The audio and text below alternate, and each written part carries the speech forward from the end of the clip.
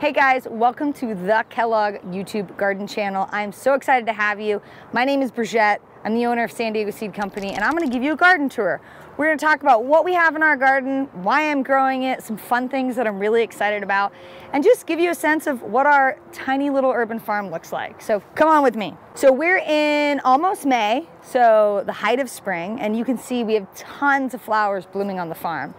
This year, we really focused on planting lots of flowers because we expanded our flower seed collection, and I love flowers, and sometimes veggies take over my whole space, and I realized I need to give more space and energy to flowers on my farm. So here's some of my favorites. This is Scabiosa. There's tons of different types of Scabiosa, and I love it because it's got this beautiful little fluffy flower. It grows so wild and crazy, and it really makes a great cut flower. And the best part is insects love it. You will see tons of bees and pollinators landing on these blooms. You really can't beat it. It's super easy to start from seed, very easy to transplant. And again, it comes in tons of different colors and different bloom shapes. So this is Scabiosa. Another one that I'm really excited about is a good old-fashioned wildflower my mom grew in her garden, my grandma grew in her garden, and I've overlooked it for years and not anymore. This is Bachelor Button, also known as cornflower. It's a really neat, super easy to grow flower, and you can see also bees love it. Comes in tons of different colors. So I've got more cornflower. Basically have flowers lining my garden because it's good for the pollinators. This is another really pretty Scabiosa. This is our Black Knight Scabiosa. This one's already flowered, but these are gonna bloom, and it's a dark, beautiful purple. Tons of nasturtium. This just volunteers on our farm. It's super easy. I've got peppers already in. So our peppers just went in. You can tell they're super tiny, but as soon as we start warming up, they'll really pop. Same thing with our tomatoes. We got our Lucid Gem tomatoes in, and they're a little slow growing right now because we're still cold at night, but as soon as we start warming up, they'll just blow up.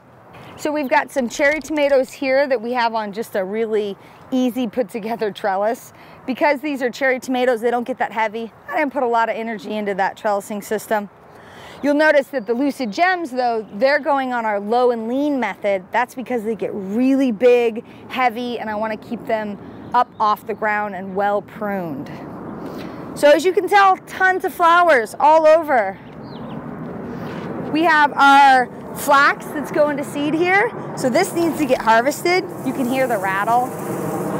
There's beautiful seeds in there. Those will get harvested, cleaned, and put into seed packs and sold in our online store in the coming weeks. We have tons of work to do, obviously. Okay, and here we've got our melons. Super excited. These are Kajari melons, one of our favorite melons. We're gonna be growing those out both for enjoying and also to save some seed from those guys. You can see that we've got them crammed in there pretty close. That's because Kajari melons are pretty small plants, and so you don't need a big amount of space like you do with like watermelons. We've got more flowers here. We have up here, we've got our sweet peas that are going to seed, so all this will be for seed production. We've got tons of pods on here that'll be ready in the coming weeks. Once these guys are dry, we'll be able to pop the seeds out of there and save those. More cornflower, more cilantro going to seed. We've got poppies. The garden is really looking amazing right now.